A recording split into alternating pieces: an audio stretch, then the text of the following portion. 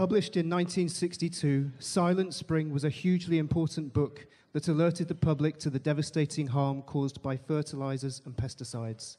In 1960, its author, Rachel Carson, was diagnosed with the cancer that would eventually take her life. 7 months before she died, Carson spent a morning at the coast with her dear friend Dorothy Freeman, watching the migration of monarch butterflies. That afternoon, she wrote her friend a letter. Please welcome to the stage Sarah Lancashire.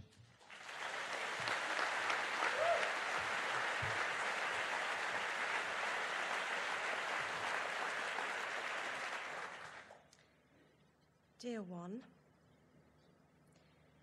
this is a postscript to our morning at New Agan. Something I think I can write better than say. For me, it was one of the loveliest of summer's hours, and all the details will remain in my memory.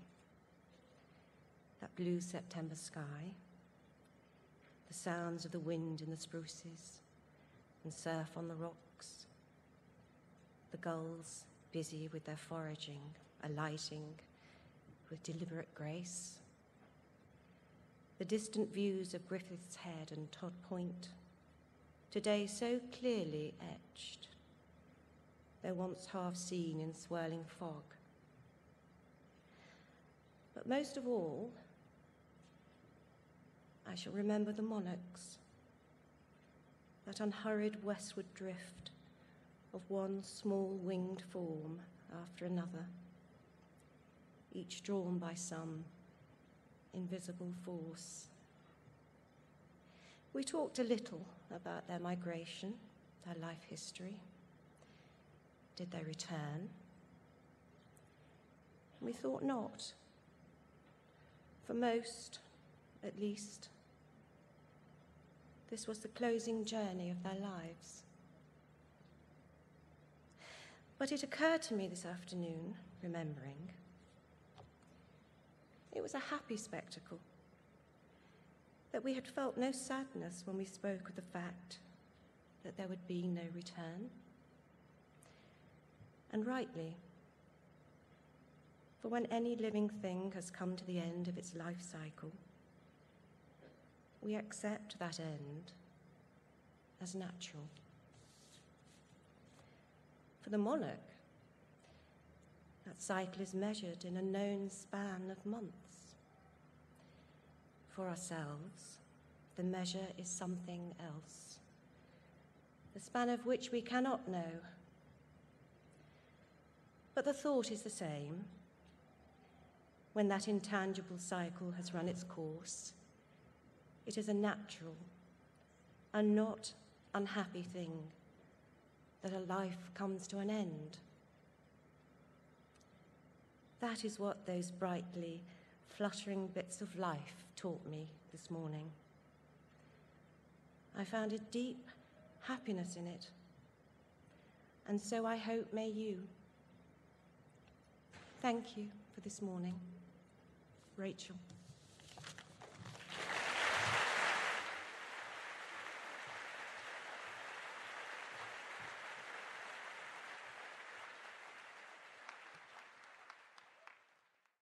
In 1934, New York copywriter Robert Pirosh quit his well-paid job and headed for Hollywood, determined to become a screenwriter.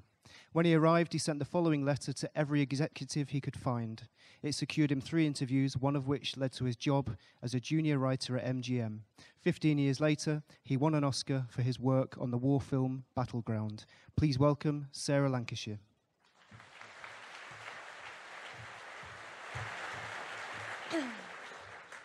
Dear Sir, I like words. I like fat, buttery words, such as ooze, turpitude, glutinous, toady. I like solemn, angular, creaky words such as straight-laced, cantankerous, pecunious, valedictory. I like spurious, black-as-white words such as mortician, liquidate, tonsorial, demimonde.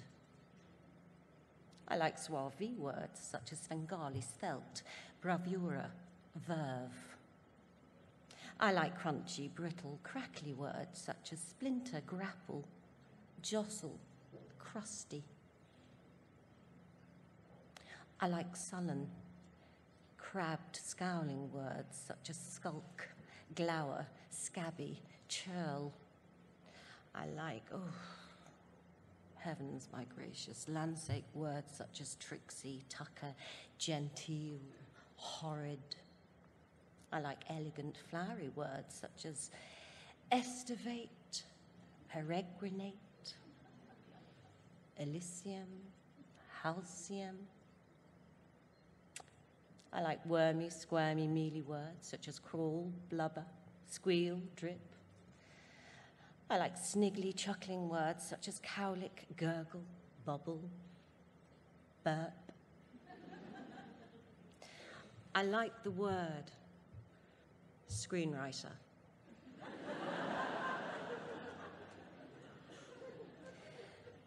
Better than I like copywriter. So I decided to quit my job in a New York advertising agency and try my luck in Hollywood. But before I take the plunge, I went to Europe for a year of study, contemplation, and horsing around. I have just returned, and I still like words. May I have a few with you? Robert Parrish.